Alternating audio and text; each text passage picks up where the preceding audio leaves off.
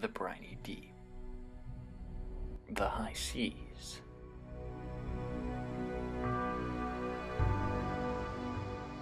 Davy Jones' locker. Whatever you call it, there's no question that the oceans are host to myriad species of immense biodiversity. Once thought to be infinite, the bounties of the ocean were fished as long as history can recount. Speak today to one of the more nostalgic members of the fishing community and you'll be regaled with tales of monstrous bass. But, truth be told, since the 19th century, many things have changed. I'm Tyler Morgan, and today I'm going to be discussing some of the more unpredictable consequences of overfishing. Now, fishing has been used throughout history for many different purposes. Two of the main ones today are food and recreation. To a sports fisherman, fishing is a serene pastime of catch and release. But when you cast your attention to some of the industrial methods today, the strategies employed seem to be ever growing as more savage than technologically advanced as they would lead you to believe. Now, I could use photos out of context all I want to persuade you, but for the sake of fairness, let's take a look at some recent statistical evidence to get a general scope of the true issue at hand. The National Oceanic and Atmospheric Administration recently did a report for the 2016 to 2017 changes in fish stocks on the USA. Now, when you look at their initial statistics, you can tell that 3 have been removed from the overfished list and 3 stocks have been added to the rebuilt list. And you can look through more of their stocks to see that in fact, some were just replaced completely with an entirely new fish stock that went down into the overfishing zone. So it's a little hard to tell whether we've improved or not, but their statistics seem to say we do. But they also gave us a map. And the map gives us a general overview of how much is being overfished currently and how much is already overfished, which means it's beyond its capacity to regrow after you've fished the quantity that we're taking from it, the quantity that we need. And when you look at the map, it's not too bad. It's only every single coastal state of the USA.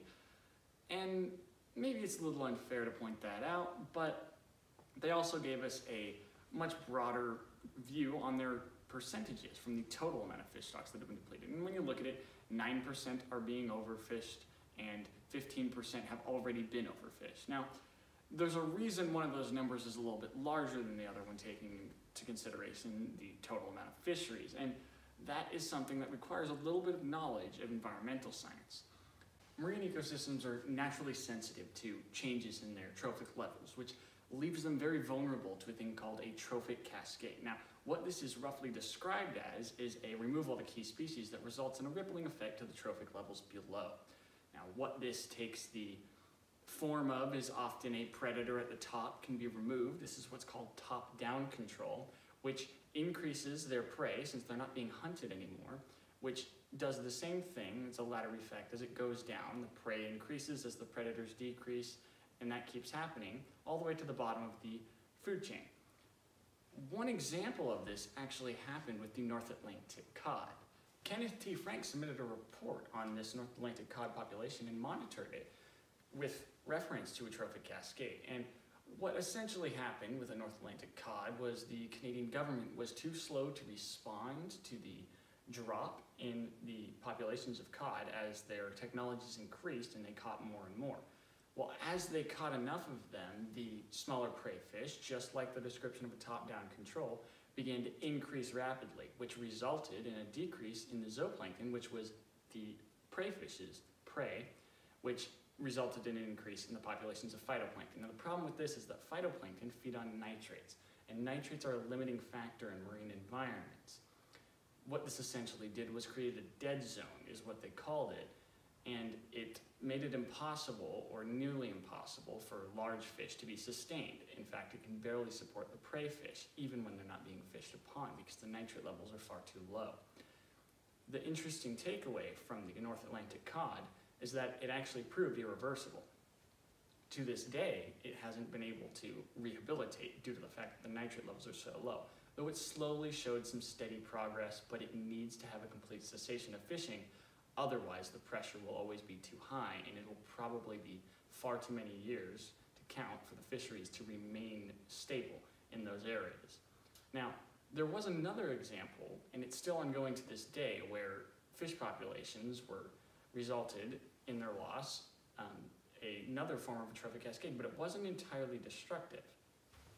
In the Caribbean, there's two varieties of sea sponge. Now, one of these is very slow growing and emits chemical defenses to stop it from getting eaten by special fish, while another doesn't have those chemical defenses and is considered more edible, but it is very fast growing. And typically, the way the environment selects is that the more edible sea sponge is left hiding in crevices where it can't be reached by particular fish, while the other one slowly grows and keeps a certain balance between the coral and the sponges. Well, when parrotfish, which had a special jaw that could eat these edible sea sponges, were removed by overfishing in certain areas, Ceylon Low discovered that their populations began booming exponentially. As they did this, they began to work in direct competition with the coral in the environment, as well as the other sea sponges. The way this worked was pretty unique because overfishing literally hijacked the natural selective process of the Caribbean, and it's observed to this day. It gets more and more devastating, and it seems to be irreversible because of one also very unique thing about the Caribbean, is that it has a very high concentration of dissolved carbon, which essentially makes it impossible to starve the sponges out. So literally the only factor that was dominating these sponges was the parrotfish and the few other fish that had specialized jaws to eat them. The direct effects of overfishing are pretty straightforward: reduction in fish population. But what these two examples indicate is the more indirect effects that few people ever truly try and consider. And that's because our understanding of marine ecology simply doesn't keep pace with our technologies, trawls, and nets that we throw at fish and hope to get enough to supply the demand. If we approach this without a sustainable method, we're soon going to find more and more examples like this, and my fear is that they'll always be irreversible.